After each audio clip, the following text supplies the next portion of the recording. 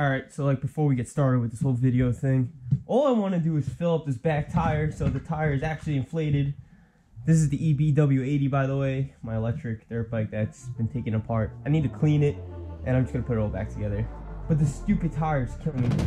Now, the bead is like too far from the rim, so I just can't simply fill it with air. So, I've seen people use this stuff.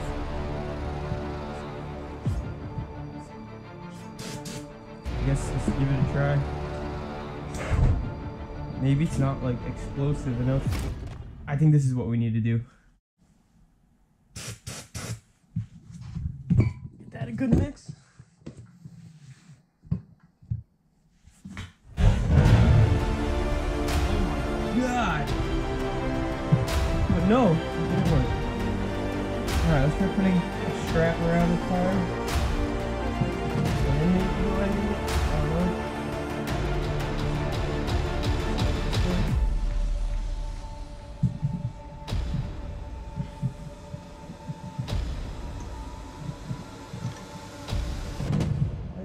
So hard. This.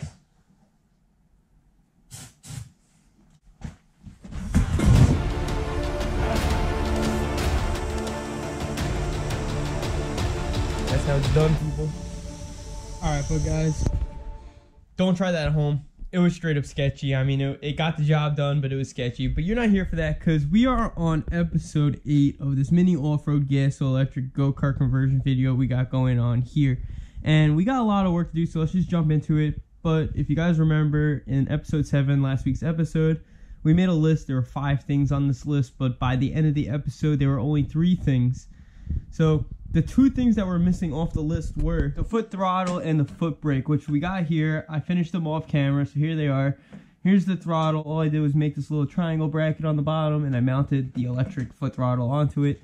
And here's the cable that's going to end up going to our speed control. So that takes care of the throttle. As far as the foot brake goes, I use a door hinge.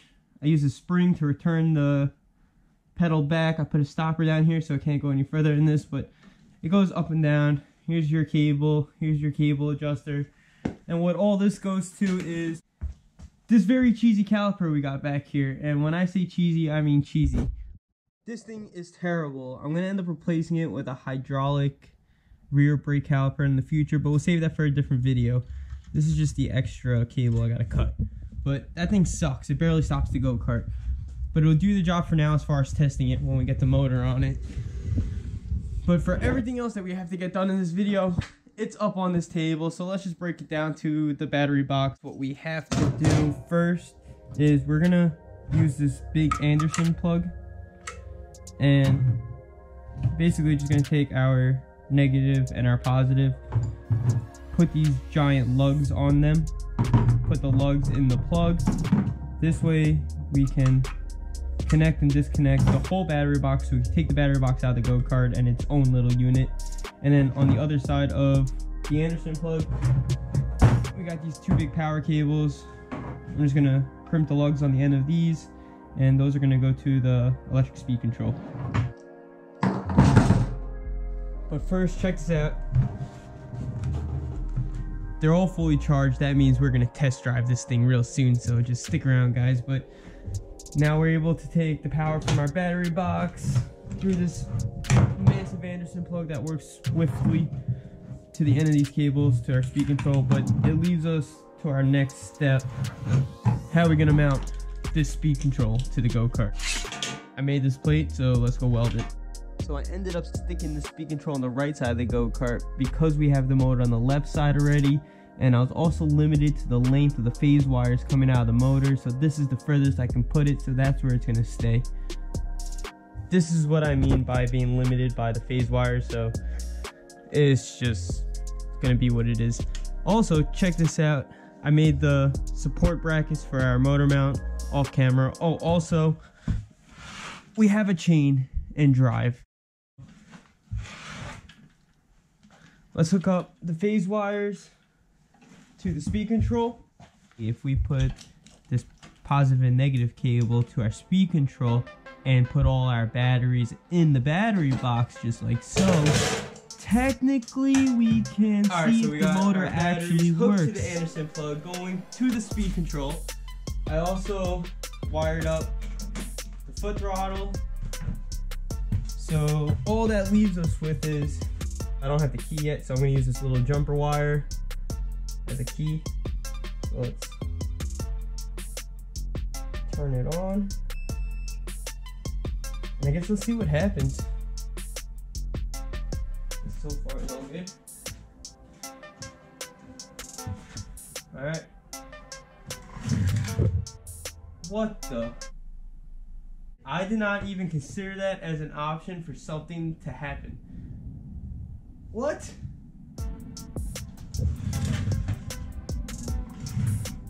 What the heck? Alright. That's fine. I'm sending this thing full speed reverse. Let's move forwards and let's mount the battery to the go-kart. As far as actually mounting that battery box to the go-kart, I don't really have an idea yet. If I did have an idea, I would have done this in last episode. So from this point on, we're kind of winging it, but let's mock it back up on the go-kart. Just like this.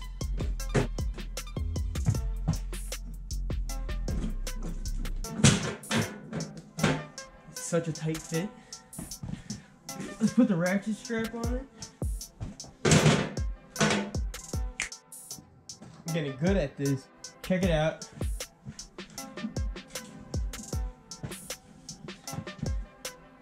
It's in the go-kart. Now we just gotta find a way to keep it up there, even though I probably could test it like this. But spend a little time and try to mount it. If I can't figure something out, let's go ride it like this. So after staring at it for about an hour, this is what I came up with. Basically, it's just these 2 angle lines and 4 little stubby things that I welded to the frame and the screws go into there. But how I made it was I cut 4 stubby things, little 1x1 inch square pipe. Cut 4 of them. Then I cut 2 angle lines, which I'm going to use to hold the box in. Then I welded the nuts into the little 1x1 square stubby thingies. So you got the bolt and the nut in there. Then I drilled holes in the angle line, and now we got this thing back to where we started. So this is the angle line, there are the stubby things, here are the bolts, the holes on the angle line, and it just kind of does one of these things.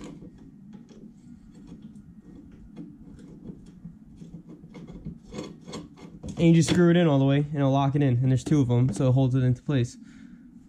So I think that's pretty good. So now we got the battery box mounted to the go-kart. What we have left is to figure out that reverse situation. Actually found the problem. There's a little tag on the wire that said reverse, which is these 2 wires. And I think if I connect them, it'll put the go-kart in the other direction, so it'll drive forwards, but I'm not 100% sure. So let's take our temporary little key jumper. Let's power up the go-kart. Let's go tap on the gas and see what happens.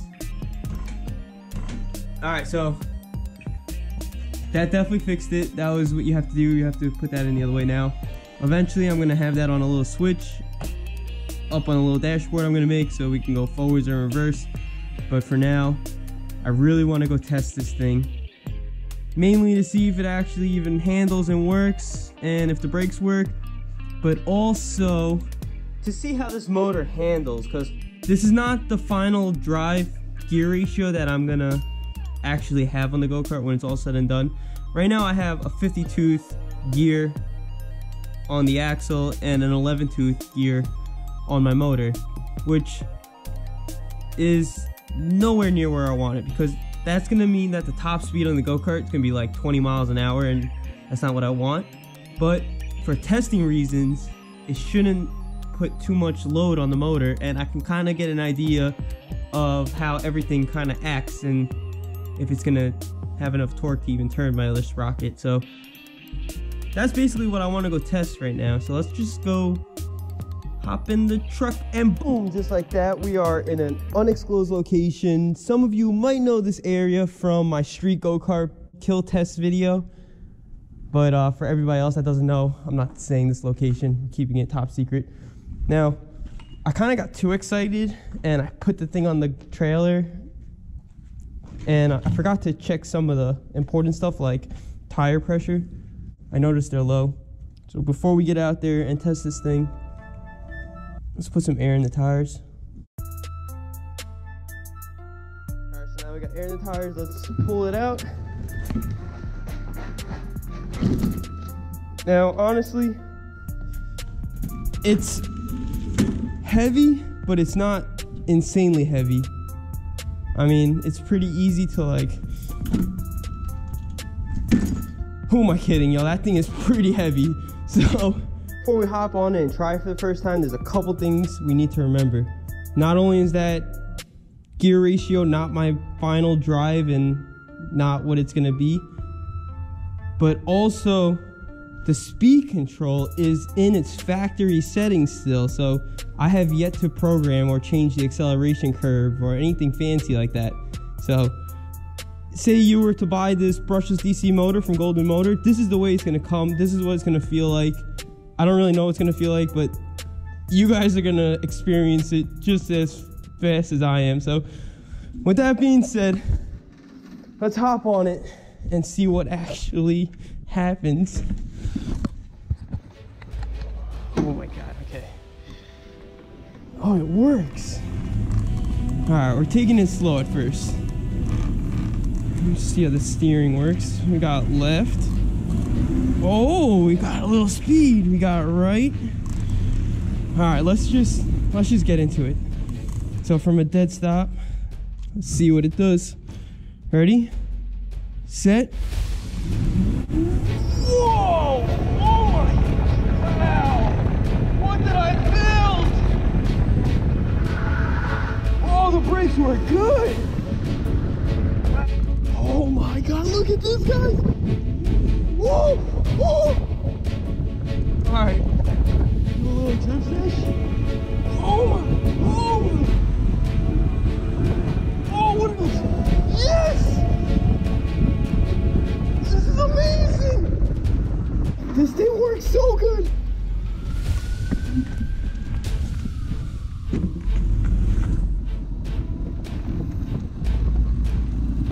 Alright, one more time. Ready? Set. Let's get in it! Wow!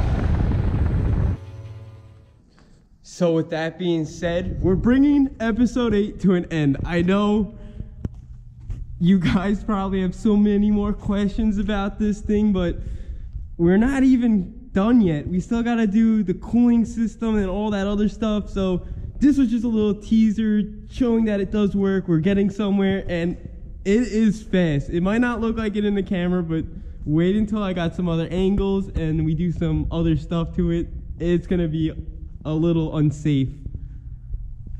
I kind of like, did I wear out the tires that much already? But guys, please subscribe, please like, and hit that notification button because episode 9 is coming out and I don't even know what to say. The thing's amazing. It's like a little rocket ship. I just built something super dangerous, especially if you were to put a little kid on this. It's not recommended. So I'll see you guys on the next one. Please subscribe. See you later.